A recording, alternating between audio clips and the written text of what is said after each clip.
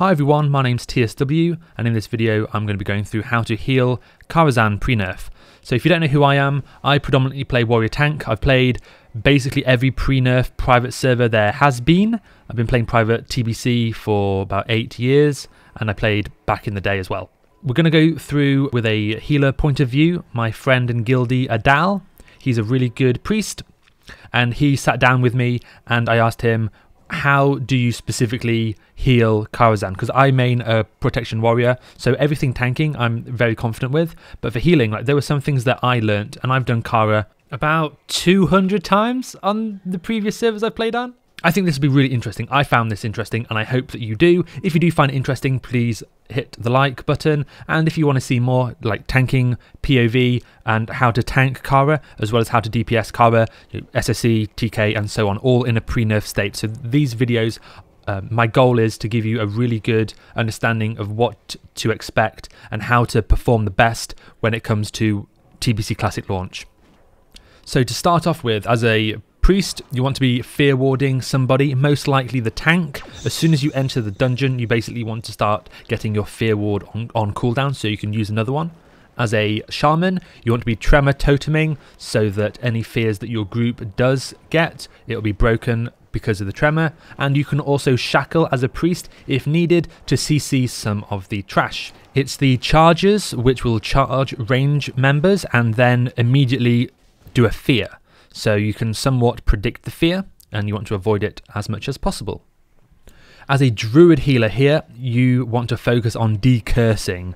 The curse reduces your chance to hit by 50%. It's not needed on healers, but on the tank it is the absolute biggest priority here. Threat can be a real issue on this boss, and with a curse reducing the tank's chance to hit, it can get very, very bad. So do the main tank first, then the off tank, and then DPS one by one, and ignore decursing the healers. There are also several threat resets that you need to be mindful for. You don't want to be casting a big heal on these transitions. Attumen, the Huntsman, will spawn. You do not want to be pulling aggro as soon as he spawns. You want to let the tank have at least a global to pick him up. Just be mindful. That happens when Midnight's 95% HP. And then when Midnight and Attumen are going to come together in the final phase, this is another threat sensitive area where it's a threat reset. Again, do not cast big heals during this time because the tank can struggle to pick up aggro. The biggest factor when wanting success with this boss is threat. You can also Bloodlust and Heroism the tank just to ensure that they have the threat they need in order to tank the boss successfully. You should also assign healers, one for the tank on Midnight and one for the tank on Attumen. Now we're on the trash on our way to the next boss, who is Moroes. There's going to be a curse that you get in this room. You do not need to worry about dispelling it. It doesn't do that much damage and you can easily heal through it. It's not worth the globals. Also, another note about threat. You just want to be careful that you're not pulling threat if you don't happen to have a paladin tank. The AoE tanking capability of a paladin is huge, and if you're running with double warrior or warrior druid, be mindful that you will likely have aggro at some point during this trash. Be ready to fade, bear form, slow totem, and just try and stay alive. Your life is important. With these retainer packs, if you're a Resto Shaman, you can purge the Spectral Retainer. The Spectral Retainer gets a hot, and the Spectral Retainer also does a mind control. So this is why we want to kill the Spectral Retainer first. If you're a Resto Druid, be ready to Cyclone. If you're a Priest, you could fear the mind control and just generally stay alive when your friends are trying to kill you, when they're mind controlled. Obviously there's a lot of AoE going out here, and you might want to Blessing of Protection your mages and your warlocks if they're going to be pulling aggro. Next up we have the Phantom Valet. Now, to put things into perspective, the Phantom Valet hits as hard as Nightbane, largely considered the hardest boss in Karazhan. So be warned, the tank should be calling that they're pulling a Phantom Valet. You need to pre-hot, you need to pre-cast, you need to pump everything you have into the tank because he's going to be taking some insane damage from the Phantom Valet. Next up we have these skeletal waiters. Now you need to react whenever a skeletal waiter is pulled. You want to be standing on top in melee range, because what the skeletal waiter will do is find one random player in melee and give them the brittle bones debuff for 2 minutes. This will periodically reduce your armor to 0. You do not want this to be on your tanks, and if you do happen to get this debuff on the tanks, you could potentially just have a 2-minute break, because it's very scary when your tanks get the brittle bones debuff, reducing their armor to 0, and it also turns them into a skeleton. Next up we've got some more difficult trash, namely the ghostly stewards. These are some of the hardest hitting mobs in the game, relative to what your gear is at least. These mobs at 50% have an enrage, increasing their damage, and they also stun the tank. These are taunt immune and CC immune, so if one tank dies, this mob can very easily walk around the room just one-shotting everyone until it's a wipe. You need to be starting the pull with a full mana bar and just pumping your max rank heals into the tanks. This is a very critical point for healers in Kara. So here we are at the second boss, Moroes. This is mostly about the pickup, as it's a council style fight with multiple NPCs. You need to make sure that the tanks pick everything up safely, while CC is used on the pull and maintained for either the fight's duration or until the boss is controlled and you can just kill the extra CC'd adds. If you're the priest, you need to ensure your shackle is going off right as the pull happens to keep it away from any cleaving or consecration that your party may be doing. You can also consider precasting a second shackle if you are scared that your first shackle could get resisted. You also want to be shielding and hotting both tanks on the pull. There can be quite a lot of damage on the tanks at the start. You also want to be dispelling the debuffs which you will get on the tank, most notably the Hammer of Justice stun. Debuffs to take note of are the Blind, which is a removable poison, and also the Garrote, which is a bleed, which if you're a Holy Paladin, you may want to keep this debuff on, because a simple Life Bloom will keep you alive, and the additional healing you'll receive replenishes your mana as a Paladin, so that can be quite nice. You can also Blessing of Protection the bleed off any raid member. Don't forget to re-bless them after the bot has ended. This is by far the hardest fight of the first half of Kara, and as such don't be too disheartened if you do wipe a couple of times. It's quite a long fight. The key things to remember are the CC and the dispelling. Now in this particular raid they go back and kill the animal boss. The animal boss is accessed if you turn right as soon as you enter the door at the entrance of Karazhan right at the beginning. You'll be greeted by these spiders which do an AoE volley for nature damage. The volley can be interrupted and stunned. Just make sure that you're raid healing and dropping Poison Cleanse Totem as well as Druid, getting rid of the poison on the raid as well. Just make sure that everyone's healed up. It's quite easy, and then you'll find yourself at one of 3 random bosses. You have the spider boss, which drops a belt which has a random enchant. So it's either cloth, leather, plate, or mail, and they have like I say, a random enchant. So this could be of the boar, of the spider, of the bear, these sort of things, as well as nature resistance or shadow resistance or fire damage or shadow damage. So some of these can be best in slot. For example, a survival hunter might be really interested in the agility items, or if you're wanting to have nature resistance for Hydros, that can be really good, as well as a druid or someone who's very interested in just the epics and the high armor that those epics have. The bosses themselves are very straightforward. You've got the dog, which is just tank and spank, which drops the wrists, and then the bat, which drops boots with an AoE silence, a charge, a wing buffet, and a knockback. You can just taunt him back when the silence fades. It's fairly straightforward, and it's often skipped because the loot isn't that amazing, but it can potentially be best in slot. I think in TBC Classic we'll see every group killing the animal boss just for the small chance of best in slot loot. Next up, we're on our way to Maiden. We have these packs of 4 mobs with a concubine, which is a demon, which should be banished. We also have wanton hostesses, which are undead and therefore should be shackled. The concubines do a CC in the form of a seduction, which lasts 6 seconds. You can preemptively stun the concubines to try and avoid them doing the seduction. And the wanton hostesses have an AoE silence, As a healer, you definitely want to be max range to avoid the silence, as well as their bewitching aura, which reduces magic damage by 50%, as well as their alluring aura, reducing physical damage by 50%. Ensure that your shackles are maintained, and if they are not, make sure that you're healing whoever has aggro and shielding them if the tanks are slow to pick them up. You definitely want to be using CC here to have a straightforward and smooth run. So here we are on Maiden. You need to be very aware that your dispel range is not the same range as your healing range. You want to make sure that everybody in the raid is within a dispeller and their dispel range.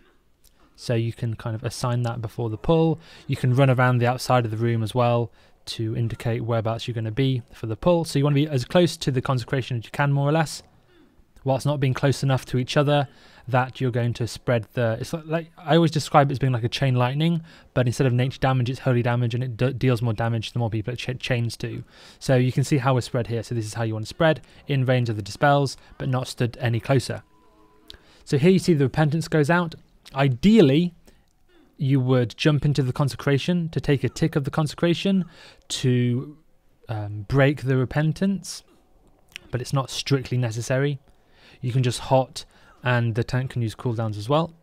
The tank can also move the boss spamming consecration towards a healer getting repented, and the consecration will tick and break the repentance.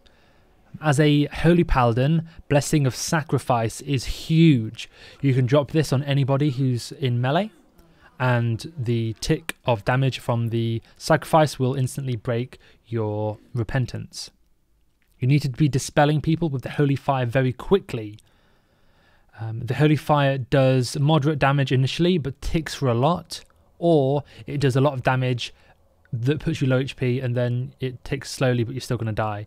So just focus on getting the dispel quickly off on the Holy Fire target. You could also consider using PvP Trinket here as well for the repentance. If you want to share anything with your guild, it's probably this trash skip. So the Paladin jumps through, bubbles, pulls the patrol. You need to make sure that the patrol is close, so you're pulling 5 mobs in total. 2 pairs, which are just standard static mobs, and then a patrol. The Paladin runs to the left, the rest of the raid runs to the right. There's not much more to say than that. The Paladin dies, the rest of the raid is out of combat, and you summon the Paladin when they run into the start of the dungeon, having rezzed at the entrance. If you're not doing this Paladin bubble skip or an invis pot skip, you want to be using your grounding totems early. Make sure you have ideally your tanks in 2 different groups, ideally with 2 different shamans, and grounding totem early, so you can pop down the grounding totem next, because the tanks get ice tombed, and then the mobs start attacking anyone they like. And the mobs do a fairly good amount of damage, so you do need to be careful of that as well. The old school meta for pulling mobs in this room is that you pull them downstairs so that you're able to have more space. You can see this is the final pack in this area, and as you can see, like, Adal's trying to find himself some more space. What you want to be mindful is that when these spectral performers die, they do AoE damage. They also summon these columns of light, which increase damage by, I think, 50% off the top of my head. This also increases their damage done. So when they're doing their AoE damage, when they die, this is amplified by 50%, so it can lead to people dying. Again, if you feel like you don't have enough room in this area, bring the mobs downstairs. This room has maybe 4 or 5 mobs total, which is why you pull them down. And then this was just the last pack where we happened to have some fatalities. The first mobs in this area also have a dispellable debuff on the tanks, which CCs them. This needs to be dispelled as soon as possible, because the mob will run on the second on threat whilst the tank is CC'd. Additionally, the second half of this area, the mobs will do a net trap on the tank. This needs to either be fapped or Blessing of Freedom by Paladin. So this is the Dorothea encounter for Opera. We'll go through all 3, but on the screen it's the Dorothea encounter. So as a shaman, you want to be flame striking Strawman. Any kind of fire spell that anyone can do on the Strawman have a chance for him to have like a disorient effect, similar to the mage's Dragon Breath. So just keep spamming fire abilities on him, and he can basically be CC'd or a chance to be CC'd. So it's not 100%, but if enough people are using fire spells, it more or less is. So as a shaman, that's kind of your role to just make sure that mob is CC'd. Healing cooldowns need to be used early because it's lots of mobs at the start, similar to Moroes, and you kill them off one by one. The pickup / pull is everything. Make sure that people know what they're healing and what they're tanking and who's assigned to what. Soon after the fight starts, there'll also be Roar, which is a little dog which does a fear. So be mindful for that, and precast Fear Ward and Tremor Totem. And then in phase 2, we have a non-tankable witch, which does a cyclone ability, or it's like a tornado ability that walks itself around the room, and you get thrown up in the air, effectively being CC'd if you get hit by it. You can just stand behind it and hopefully it won't backtrack on itself. It also might be focusing a specific player, so if you can identify either of those things and just avoid it ultimately. We've also got the other opera bosses. We've got Romulo and Julianne. You fight one of them first and then the other one, and then you fight them both at once. What you want to do is purge might. It's a might buff that Romulo has, which increases his damage significantly, so dispel that ASAP. Romulo also does quite a lot of damage even without this attack power buff, so really the strongest healers need to be on the Romulo tank. And Julianne has a heal which needs to be interrupted by the shaman or anybody else who can heal. The heal is called Eternal Attraction. And then the last opera boss is Big Bad Wolf, where you want to fear ward the tank and tremor down early, and then just kite if you're being targeted yourself, and you can spam heals on whoever is currently kiting. You also want to be mindful of a threat change after the kiting phase. On private servers at least, this is not always a immune to threat phase, so if DPSs are still going ham on the boss whilst it's being kited, the tank is going to struggle to get threat back, so be prepared to heal them or blessing or protection them. Moving on to the trash, straight after opera we have philanthropists, which are elites, and then a load of lesser mobs which are not elites. The philanthropists are taunt immune, so just be careful that just be ready to heal people who aren't the tanks if they lose threat. The philanthropists do a cast. It deals a bit of damage, and if it's cast on the same person twice, then it becomes deadly, so make sure you top up the raid quickly. These trapped soul mobs deal a lot of damage, as well as a frontal cone of cold effect. You need to be precasting on these packs. We are now near the back door of Kara, if you want a reference point, and we're close to Nightbane. These mobs also do a curse, which reduces your chance to hit. Make sure it's decursed very, very quickly. The tank is running ahead, ensure that you are in line of sight to heal them. Again, these ghost mobs after the back entrance of Kara deal a lot of damage. It is a noticeable step up in damage from this point forward. These watchmen require one tank each. You need to make sure that you have assigned healers, one healer per tank. And there's also going to be an arcane debuff, which deals a little bit of damage at the beginning and then more and more damage as the debuff remains on the target. It's not dispellable, and you need to run away from the raid as it occurs. You can see Adal has the debuff. You run immediately away from the raid. As long as you receive a little bit of healing, you will survive. It doesn't typically do your whole... It only just does more than your whole health bar, so just a little bit of healing will be enough, but make sure you aren't stacking this ability with anything else. Move away from the raid when you get this debuff. Next, we are pulling mobs out of Curator's room. We have the Anomaly, which deals a lot of damage, and we also have these little Siphoners, which deal a very small amount of damage in comparison.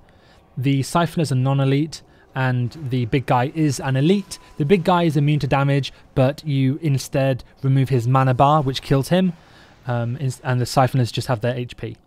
The Siphoners restore a little bit of mana when they die, but generally, because the big guy deals a lot of damage, you want to kill him first. AoE is typically just AoE, and the solo people just go for the big guy. The Siphoners also have a mana drain, which can be spam dispelled to interrupt. It's better if a priest does this with multiple dispels at once. Prayer of Mending is really big on the pull here because the boss takes has a buff reducing its damage taken significantly, so healing threat is a real big deal here. So Prayer of Mending on the tank means that the tank is getting threat from the heal, so that's really good to build threat initially. Be careful of healing threat on the pull, as well as any DPS threat done as well. Make sure that everyone is in range of a healer. Healers will typically be at the back of the raid as not to get pushback from the sparks that spawn. As a shaman, you want to time your Bloodlust just as the boss does his evocate. He evocates when his mana bar reaches 0. Save your Shadow Fiend for the evocation. The boss takes additional damage when he's evocating. You will get so much mana back during the evocate with your Shadow Fiend because the mana regen from Shadow Fiend is based on the damage the Shadow Fiend deals.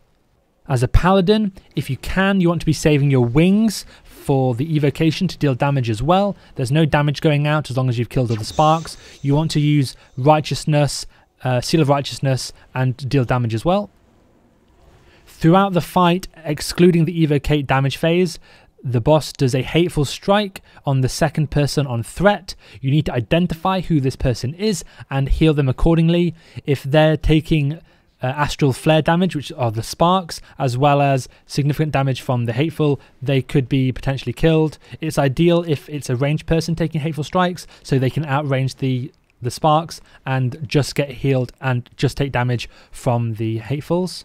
Concentration aura from a paladin can be very big here, as it means that it gives you the option to stack behind the boss, not having to spread, so the melee can have full uptime and cleave the boss and the sparks. This can also be a very, very mana intensive fight, so mana pot early as well, and any MP5 gear can really go a long way. After the Curator dies, the next room is really difficult and very annoying. Well, it's not that difficult, but it's very annoying. So these are like little mini Curators. They have similar effects. They're doing like a Spell Reflect ability thing. So when spellcasters attack, they're getting a portion of their damage reflected back to them, so heal the raid. They also have a Charged Fists or something ability that will be a cast, I think, or a buff at least, and this does significant damage on the tank. They also move at a reduced speed, so you can kite the mob or pop avoidance trinkets, etc. But be careful when these protectors get the buff for increased damage, as well as, like you saw, the Spell Reflect. There's also a physical attack Reflect, which will attack your melees. More annoying trash now. So the big guys can be attacked by physical and spell damage, and the small guys, the mana feeders, are immune to all magic damage, so it has to be physical to kill the mana feeders. So obviously any physical, go immediately on the mana feeders, or else you'll be here for ages. The mana feeders have a surprising amount of HP. They also do like a focus drop threat mechanic, so they're not always going to be attacking the tank. And now, shortly before Ilhoof, we have Magical Horrors, which need to be killed first. They do a volley ability, so get ready to raid heal. And then you have the smaller mobs, which do a large AoE when they die. In order to avoid this AoE, you want to stun them. So this is when a Holy Paladin can come in handy for the stun. Otherwise, you're just raid healing. You do not want to kill these two mobs at the same time. If you do, there's going to be a huge amount of raid damage if neither of them are stunned. We now have Spell Shades, which as a Restless Shaman, you can interrupt to bring it into melee of the tank. They can also be lost. Just bring them into the tank. There's a little skip here you can do to try and avoid pulling an extra pack. These Spell Shades are just going to be casting volleys a lot of the time, so you just need to be ready to heal the raid. You can see that they are lost at the top of the ramp here, so melee can attack all of them at once. As a Restless Shaman, you can of course be interrupting this and dropping groundings. Now we are on Ilhoof, where Chain Heal comes into play very nicely. Let's just talk about positioning quickly. We basically want to stand where Ilhoof is before we pull. We want to be standing close to the 3 portals. The reason that you want the whole raid to be near the portals is because people in the raid will get aggro of the ads, and the best way to deal with the ads is to just kill them, and the warlocks need to be Seed of Corruption and AoEing them all at once. And if you just have everyone in the raid stacking near the boss, the ads will be near the boss regardless of who they're attacking, and they just get AoE'd that much quicker in one big pile. Like I say, chain heal is really useful here, just to heal the whole raid. Again, because we are stacking, it's nice. You can Paladin bubble the sacrifice, so throughout the fight the boss will teleport a random raid member to this green circle on the floor where you can't do anything, you're CC'd, and the rest of the raid needs to damage the chains to release you from your CC. You do take damage during this chain CC, so heal accordingly. And priests want to be using their shields on the warlocks so they can tap more aggressively to do more Seed of Corruption to AoE the imps. On this video there are very few imps just because the Seed of Corruptions are so effective. Now we are on Shade of Aran. Don't stand close to the boss because he does an AoE silence, always stay at range. The shaman can try and kick some of the casts the boss does. This will be pre-assigned before the pull. You can lust during Flame Wrath as you just stand and attack the boss because there's a blizzard going out now, so he'll do one of 3 abilities. I won't get into the tactics, but when there's fire circles around people, that's the best time to lust. Earth Shield on another healer to help protect them.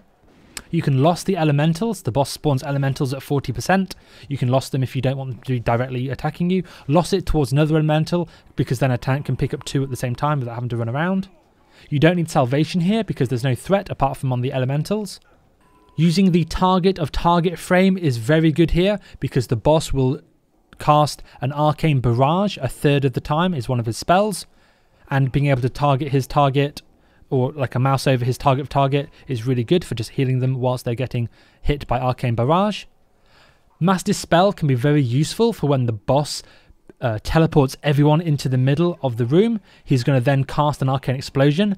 You are slown. It is possible for everyone in the raid to just walk to the outside of the room to outrange the arcane explosion. That's what you should do. However, as a priest, if you have enough mana, it's not that mana intensive, but if you are struggling, don't bother mass dispelling. However, if you do have enough mana, you can mass dispel. It will dispel everyone, and then you run at full movement speed away to the edge of the room to avoid the arcane explosion. As a priest, binding heal is very useful here, so you can just keep people alive whilst not worrying about you dying. You can dispel the chains of ice. This is similar to the Death Knight ability in Wrath of the Lich King. It looks like a ice chain effect on somebody. This should be dispelled. He does this potentially when the blizzard is around, and if anyone's stuck in the blizzard, they're going to be taking huge amounts of damage. You can see here we've hit 40%. We have Warlocks banishing. There is, like I say, threat. There's a threat table on these elementals. The tanks will try and pick them up, but be mindful that healing threat is going to have all of the elementals attacking a healer to start with. So be cautious there. And if you're using like binding heal or health stones, use them now when the elementals have spawned. This is also when you tend to lust if you didn't lust earlier on. Personally, I like lusting 40% HP because like it's more hectic during this part of the fight, similar to the last phase in Karazhan. Wouldn't rely on this image, but supposedly on retail there was a safe zone. So you see that the first circle is where you can be counterspelled, the outer area is where you'll be hit by the blizzard, and the not pink and the not white area will be supposedly a safe zone. Don't rely on this. After Shade, we have some more Shades. You want to be max ranging them. As you see here, they do a volley. You kill the mobs that volley first, and then you just kill the other mobs, which are easy. It's important to max range these mobs. We're going to be doing another Paladin skip here. You can see the Paladin goes first, gets in combat, pulls all the mobs, and then runs to the right. The rest of the raid is running on the left. The Paladin then tanks them until his immunity fades, and then he dies. The mobs then reset, whilst the rest of the raid has already run through. You can then, as the Paladin, run into the dungeon or get a res, and then summon. If you aren't using a Paladin skip and you're killing these mobs one by one, make sure first of all that you are pulling them one by one, because these are some pretty tough mobs. They do a disarm, which is avoidable. You can use a avoidance trinket to time it when they're doing the disarm to avoid the threat drop. If you are disarmed, you'll get the threat drop. These mobs are immune to taunt, and you will struggle to pick them back up as a tank, so make sure that the whole raid at range is at max range so you can heal and kill before the raid wipes. So now we are on Netherspite, which is normally one of the last bosses you do, but we're doing it earlier on this run apparently. So you need to heal quite a lot because there are no beams active. The boss does quite a bit of damage until the tank then takes a red beam. You no longer need to heal the tank. I'll stress this again. Do not heal the tank when there is a red beam active. You can put some hots on him as a resto druid, but whenever he goes back into the red beam, he's going to be healed to full. Do not worry about the main tank. The green beam will bring your mana to full. So if you're ever low on mana, you can just drop into the green beam and you'll be replenished to maximum mana. You just want to take a single tick of the green beam because it reduces your mana pool the longer you stay in the green beam. The players in the blue beam will be dealing extra damage to the boss, but also receiving extra damage, so be mindful to heal them. You will only be able to take one of each beam once every 2 phase transitions. So now we're transitioning into the first of the shadow phases. You want to be spread 360 around the boss. The boss will target somebody and do a breath. The breath target wants to stay still. It is the responsibility of everyone else to move away from the target of the breath. You can heal the person instantly when they get targeted by the breath. There is a threat reset at the end of the banish phase. Banish phase is ending in 1 second. Again, there is no red beam. The tank will need to be healed. The tank also wants to be using cooldowns when there's not a red beam because the boss does hit quite hard. Again, the tank will heal himself to full HP every time he goes into a new red beam. So he just runs in and out to keep healing himself to full. Of course, don't stand in the void zones. And again, you can see Adal here under his map or near his map. He has the green debuff still for 30 seconds. When this runs out, he is okay to go back into the green beam and that will again replenish his mana to full. This is the second normal phase, the second phase 1. So you still have the debuff if you took a beam in phase 1 in the beam phase. So the next beam phase, which will be beam phase, the third beam phase, he'll be able to take the green beam once more for 1 tick. Also, as a druid, you want to be life blooming the entire raid, as there is a shadow AoE or a damage ticking on the whole raid throughout the fight. You want to be pre-healing every time there's a phase change, the threat wipe, and again, no red beam for the tank to bring his own life back to full. As a paladin, you really want to be judging light. It's so good to counteract the shadow damage aura going on.